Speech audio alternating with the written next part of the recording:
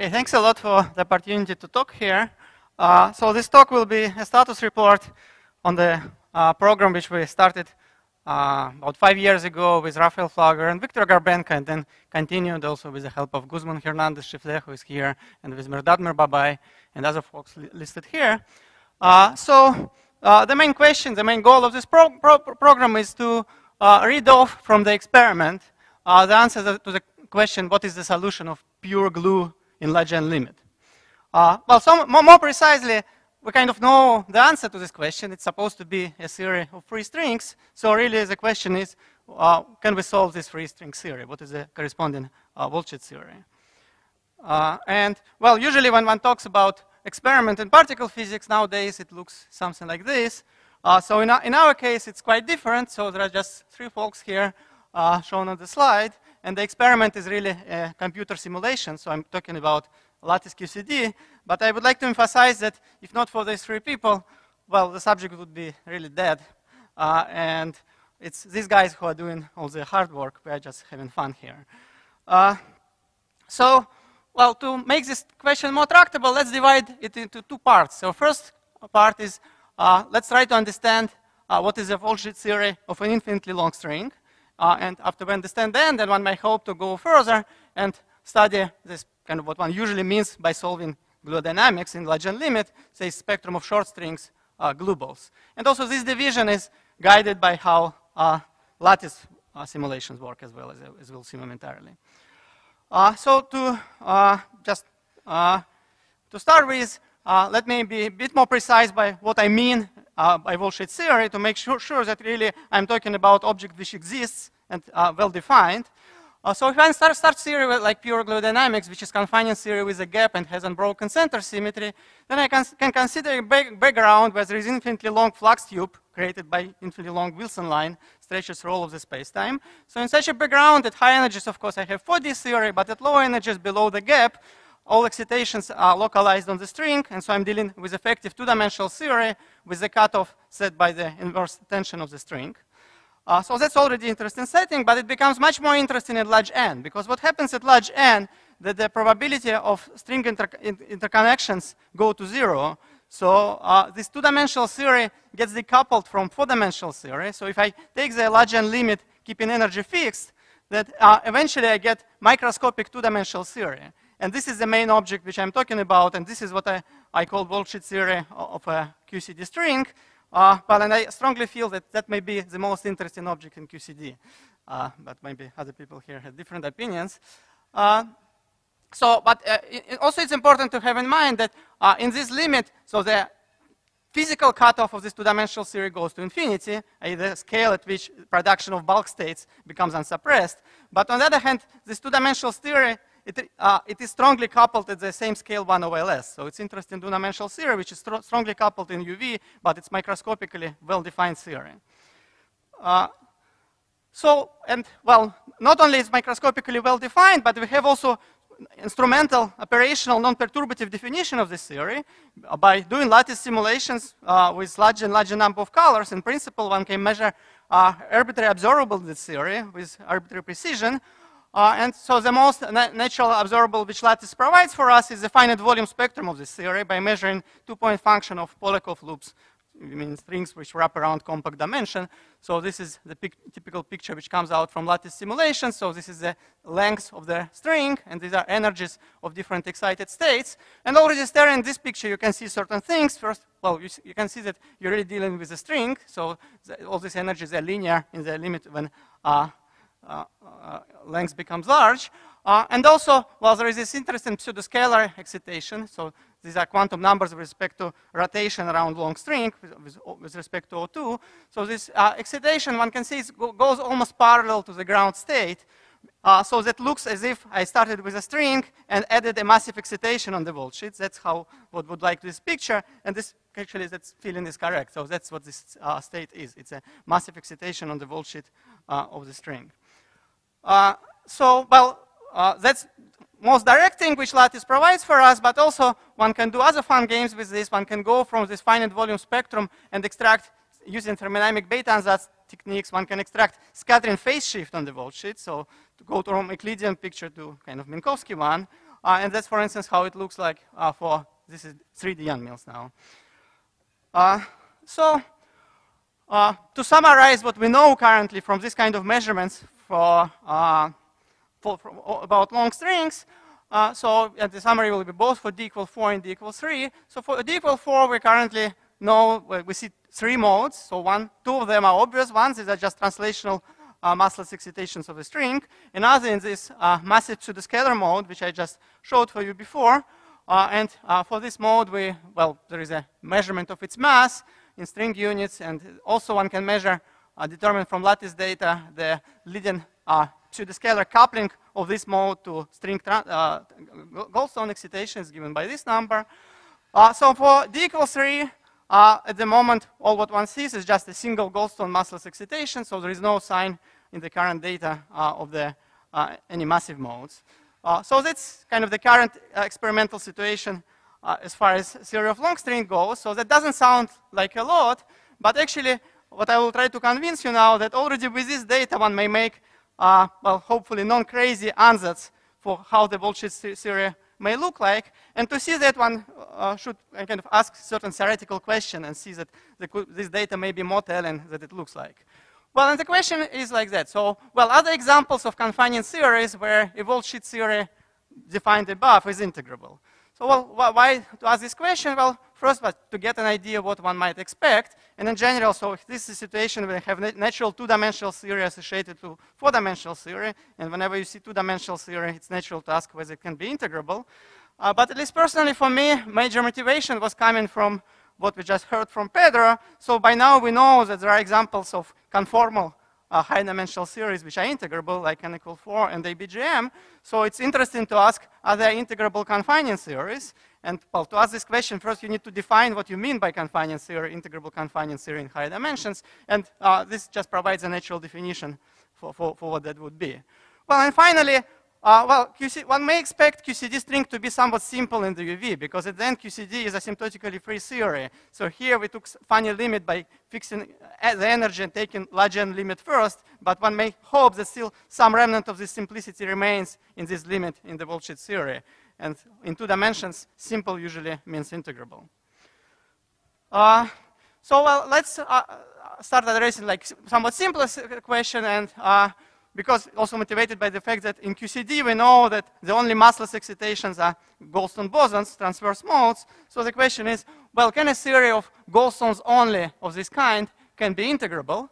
And the answer is, in principle, yes, at 26 dimensions or at 3 dimensions. So in both cases, the corresponding S matrix, the corresponding phase shift is completely fixed by word identities of nonlinearized Poincare symmetry plus integrability and takes this form. So if one takes this phase shift and calculates corresponding finite volume spectrum that, for instance, at d equals 26, one finds this formula and one immediately recognizes this is a spectrum of critical bosonic string. So that's one way to define what critical bosonic string theory is. In any other number of dimensions, one finds that the theory is integrable at classical level. It's Nabu-Goto action, but at one loop level there is universal particle production, so integrability is broken. So there is kind of anomaly here, and as always with anomalies, it's natural to ask what kind of massless states one can add to the theory to restore integrability. And simplest option would be to add an additional scalar particle on the bullshit, and then one can write coupling like this. And choosing appropriate value of this coupling, one can find that actually indeed integrability can be restored, and one gets the same S matrix. And what's written here is just a very complicated way to arrive at something which is very well known. Of course, this is linear dilaton background, and this is conventional path to non-critical strings. However, we just saw that it looks like Gluon dynamics didn't take this path. We don't see any sign of a scalar particle there. In 4 dimensions, we see a sign of pseudoscalar. It turns out there is another simple option which exists at d equals 4 to restore integrability. Namely, one can add a massless pseudoscalar particle and write this leading order operator, pseudoscalar operator. And similarly, how it happens for linear dilaton, for the special value of the coupling, one can build integrable theory with the same S matrix with additional massless pseudoscalar particle. So now here comes the surprise. So this value which follows from integrability turn out to agree within error bars, which is the level of 10%, with the value which was previously determined from lattice data for massive axion, which is seen in QCD. So, well, that's definitely puzzling. And so, well, this experimental summary for long string then can be formulated in the following way. So both at d equals 3 and 4, the meta content of the series which we find, two goldstones and one pseudoscalar and one goldstone, coincides with the meta content of a possible integrable theory. So in both cases, well, we see that there is a deformation. In 4 dimensions, this pseudoscalar is massive. In 3 dimensions, one can see from data that theory is not integrable. Furthermore, there is this suggestive numerology about the value of the coupling. So, of course, it all can be just a coincidence in numerology. But I think it's fun to take it somewhat seriously. And the natural thing to do then is to say, well, maybe it's telling us that Walsh-Head theory of QCD string is the deformation of this integrable series, which we find at d equals 3 and d equals 4. So in other words, kind of the Strawman ansatz which one can make given this data, that's what we call axionic string ansatz. So it can be formulated in universal dimension, universal way in the following sense. So QCD string is a deformation of integrable series of goldstones plus a pseudoscalar excitation on the Walsh-Head of a string, well, antisymmetric tensor with respect to transverse rotations. So at d equals 4, this is the same as having a pseudoscalar. At d equals 3, it's the same as not adding any local excitations on the Walsh-Head. And so in the remainder of my talk, I will focus on this d equal 3 case because it's simpler theoretically, but also from the point of view of lattice data, there is more data there. And what I will try to do now, well, the initial thing to test how these ansatz can be tested, one now would like to look at the spectrum of gluballs and ask, well, whether they look like that, whether gluballs look as excitation d equals 3, whether they look like excitation of just a theory in the equivalence class of Nambu-Gote theory without any additional degrees of freedom on the Walsh-Head. So I will not try to predict the mass spectrum of gluballs, but I will just try to see whether the quantum numbers, which in 3 dimensions just it's spin parity and charge conjugation, whether they look like quantum numbers of string excitations.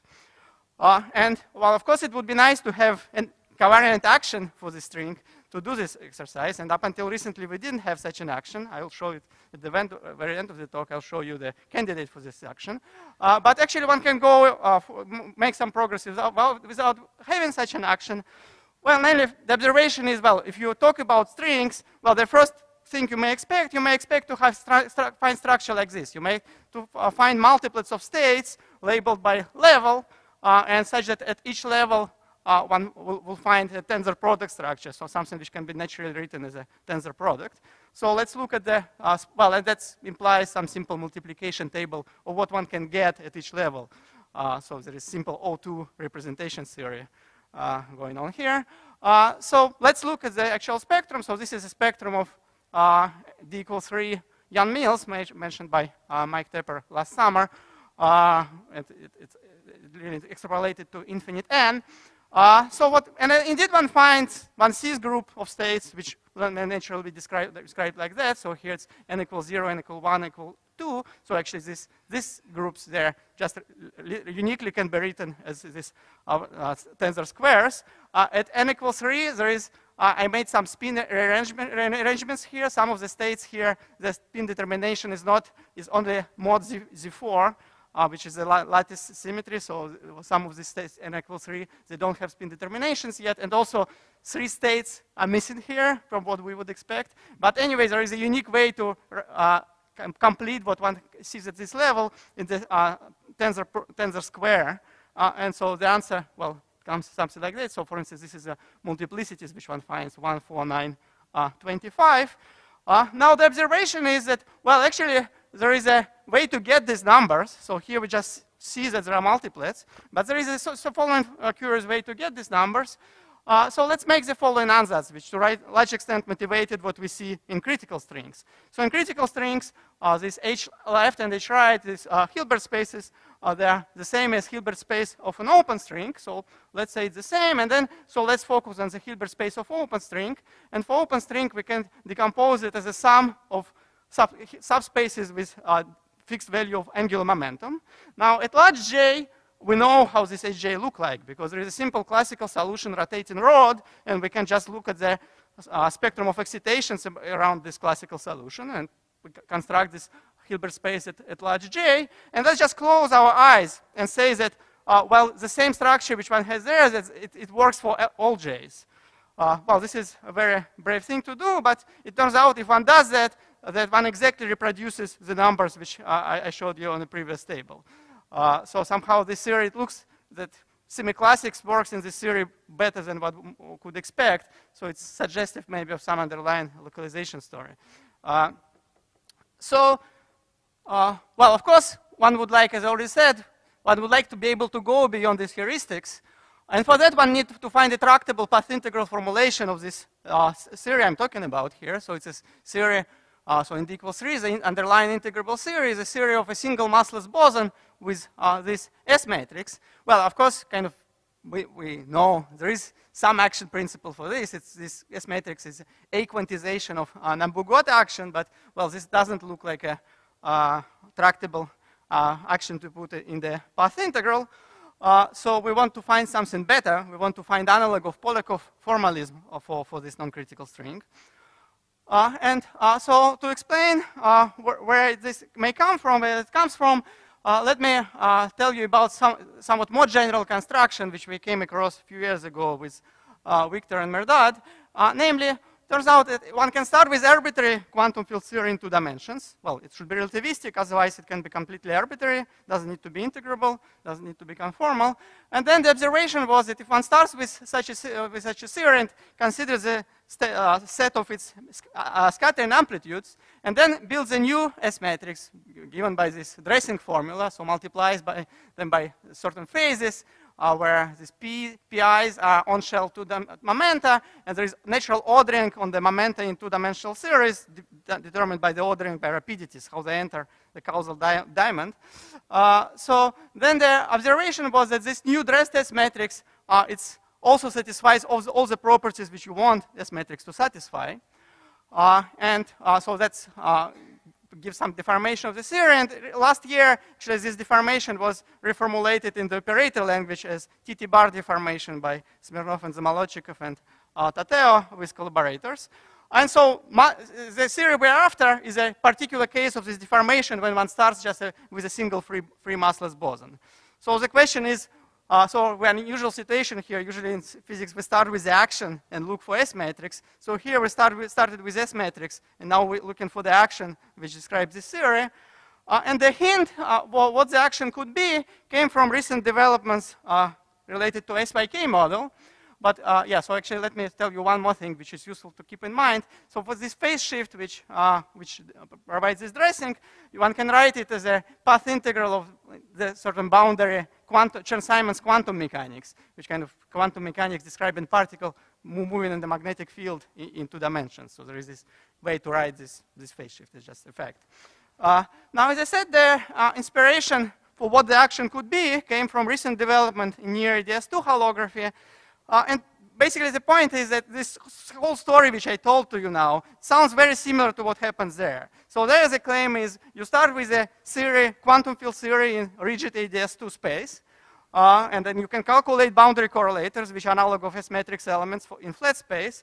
And then the statement is the coupling of that quantum field theory to jackiw Teiteelboim gravity can be described as just coupling the boundary correlators to the boundary quantum mechanics, which in that case is given by Schwarzschild theory. So the whole theory, the whole chain looks very similar to what we did in 2 dimensions. So the natural guess was that maybe, well, if one takes flat space limit of jackiw Teiteelboim gravity, then that would be the action formulation for that S matrix, that gravitational dressing which I presented for you. Actually there is another reason to expect this. So if you look at the jackiw Teiteelboim gravity in flat space limit, so this phi, you may think about it as a Lagrange multiplier which forces metric to be flat. So that means, well, really the path integral schematically becomes path integral of a flat metric. And then the vacuum energy of the initial theory, well, it becomes a total derivative, which exactly gives this Chern-Simons, thank you, quantum boundary quantum mechanics, which I showed to you before. So this is heuristic argument. Now, actually, one can prove that this expectation is correct. And the key point in the proof is to well, understand the answer to this, so the following question. So, well, jackiw Teiteelboim gravity in flat space, this is the vacuum of the theory. Metric is flat, but a dilaton has this quadratic profile. So naively it breaks shift symmetry. So why would one expect to find Poincare invariant S matrix on the first hand? And the answer is that if one goes to, that's easier to see in conformal gauge. So if one goes to conformal gauge, then the action takes this form. And this action, in addition to translations of space-time coordinates, it's also invariant under Galilean shifts acting on the dilaton.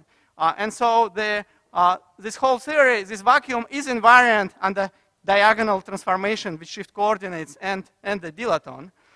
So this suggests that, well, actually, to get this S matrix, one should kind of introduce dynamical coordinates which are related to the dilaton field. So these are just the derivative of the dilaton field in the conformal gauge. So on the vacuum, they are coincide with sigma coordinates, but also they shift properly under physical Poincare symmetry, which leaves vacuum invariant here.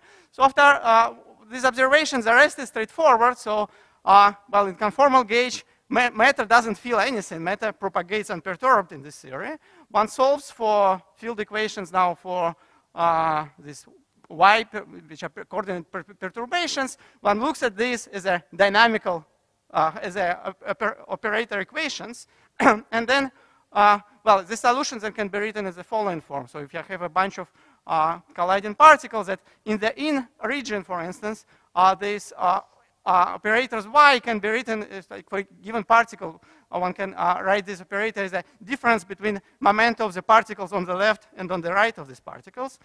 And then, so with this solution at hand, and the same one can do for outgoing particles, then one just follows what S matrix is. So before gravity is introduced, one can do Fourier decomposition of fields. One finds creation and annihilation operators.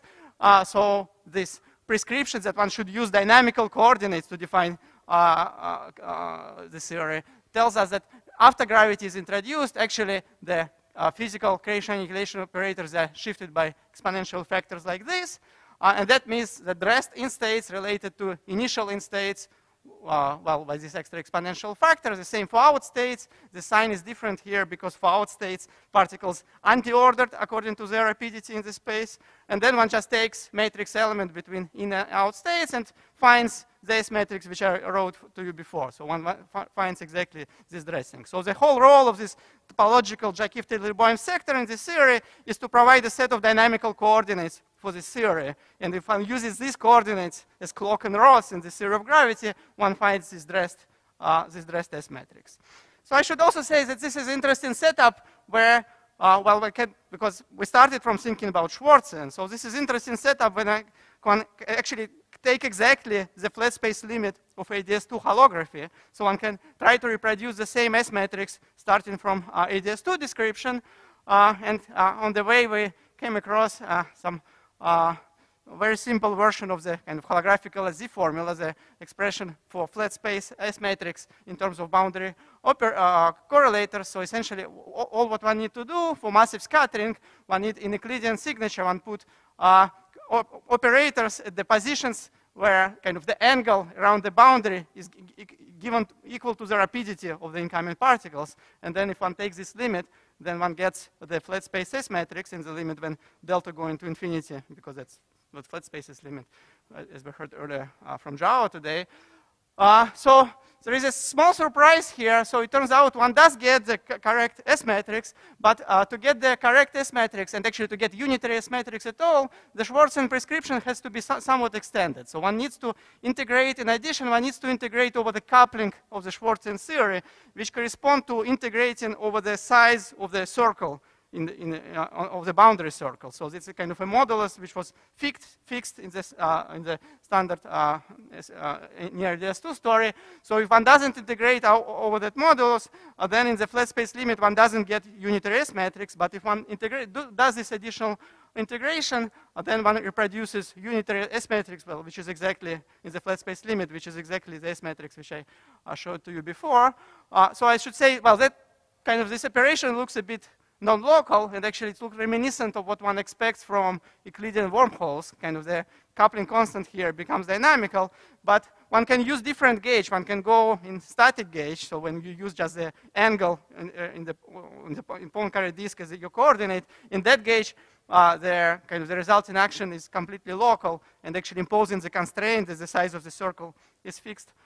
It's a non-local operation, but one checks that in this gauge one gets the same answer for the flat space S matrix.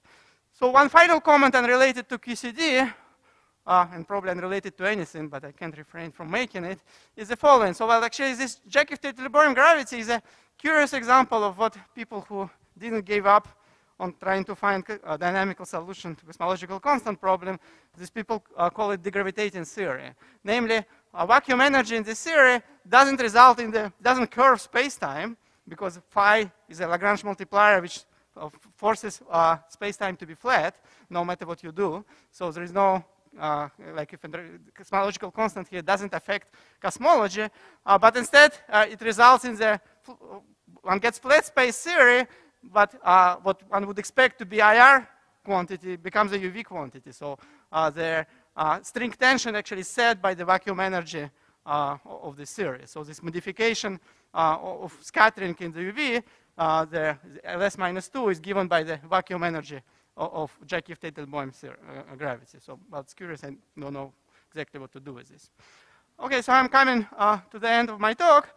So well, the summary is, I think, well, one of the most interesting things here, that lattice QCD provides a rare experimental window into quantum gravity. Well, it's two-dimensional quantum gravity, but it's quantum gravity, and also we know that theory is not integrable. It's a deformation of integrable theory we're talking about. So it may be really interesting quantum gravity.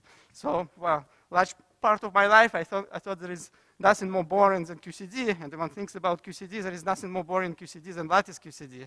And for the last 5 years, I was working things closely related to lattice QCD. So, and I think this is the reason why I could have, well, there are other reasons, but that's one reason why that could have been wrong.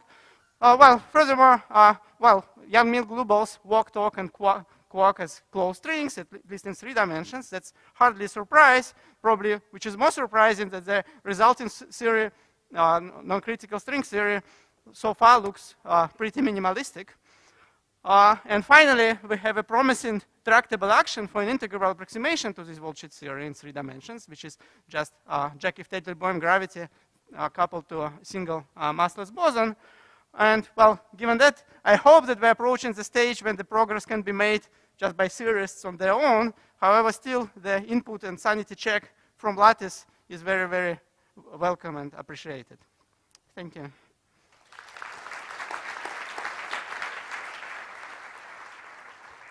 Thank you very much. Is there Kobe? So, Sergei, about the global spectrum that you showed with this radial trajectory, what is the intercept that you get there, and what is the slope? Is the slope half the one of open string? And the intercept is twice? Well, yeah, so there is a bit of a puzzle here. So indeed, if you look at this plot, well, it looks like something which looks nice, linear trajectory. But yeah, if I remember correctly, the slope is kind of 30% different from what one would expect.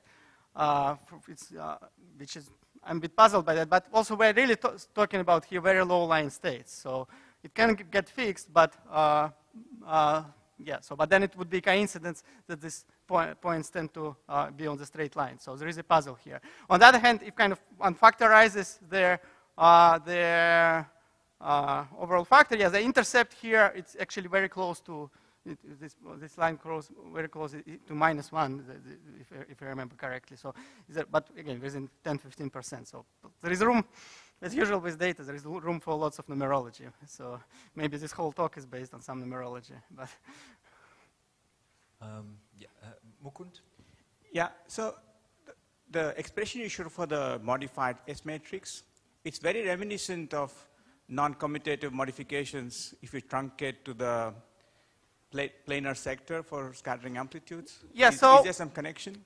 Well, it is similar, but there are several important differences. First, in non-commutative field series, one gets factors like that at tree level, and then one calculates Feynman diagrams with them. Here, it's directly at the is the level of exact amplitude. But even probably more important difference, because that would be space-time non-commutativity, and that usually leads to problems with causality. But the reason for that is that after one sums over color orderings, then one gets this kind of factors with different signs. So here, if I flip sign, that it would produce time advance rather than time delay. However, here it's only time delay, so there is only one sign. So it is similar, but I think it's different.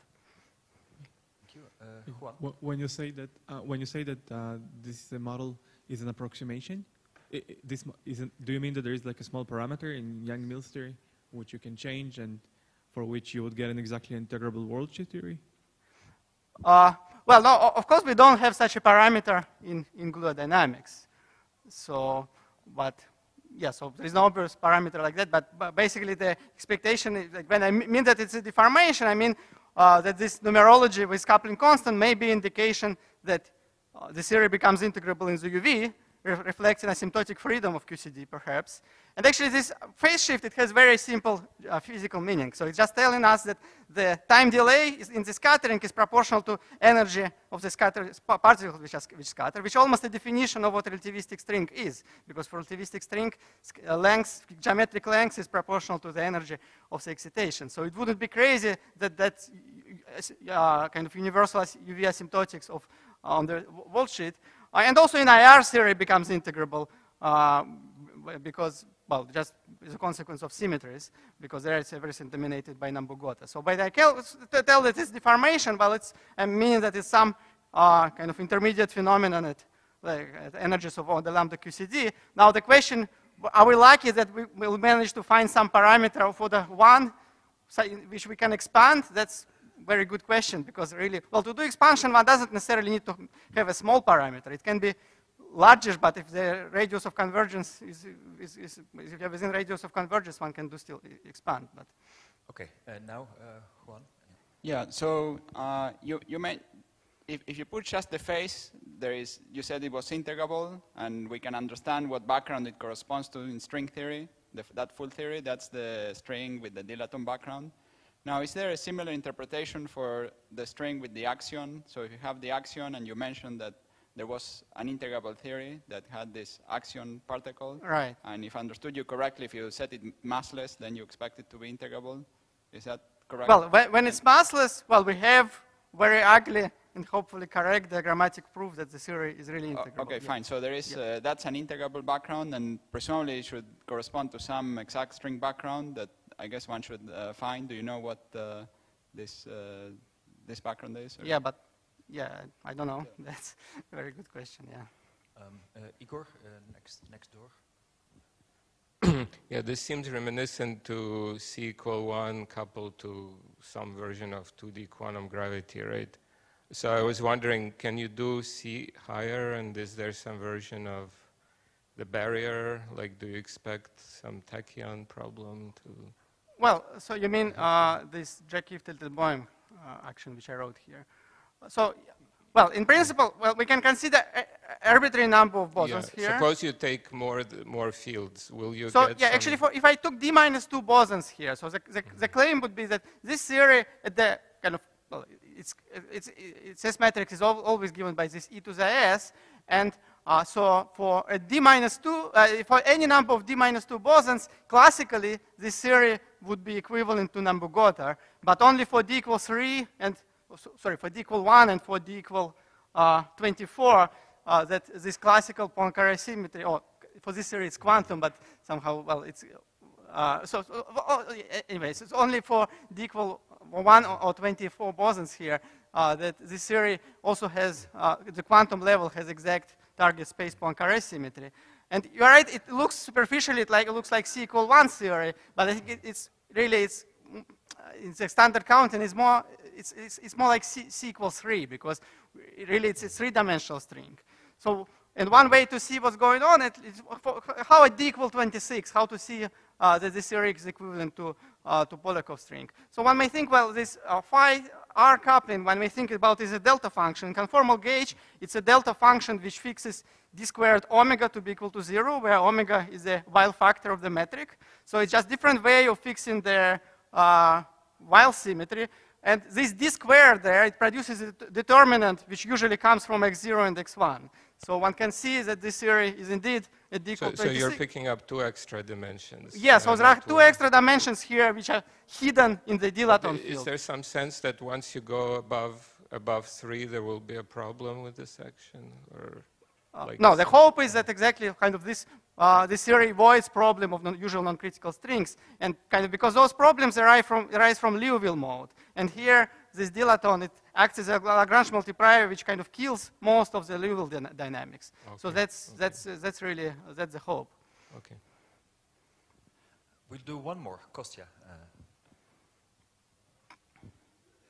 Your dressing phase as written seems to break parity because it contains epsilon, but it shouldn't in principle. Sorry? So the dressing phase you wrote on one of the previous slides, when you deform the S matrix. Yeah.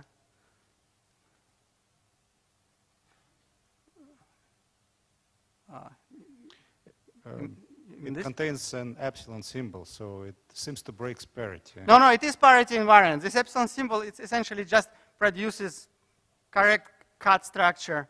So one can explicitly, that's one of the checks we're doing, because initially we just guessed this is matrix, but when we check that one can reproduce it by just doing loop calculations from local Lagrangians.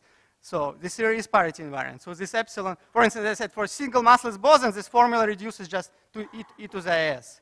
So this epsilon symbol, yeah, it's misleading. Because there is also kind of ordering with respect to parities for the momenta here. So the derivation which I gave here for you, well, it's clear that everything is parity invariant. So yeah, this epsilon should be there just to get the right cut structure from the amplitudes.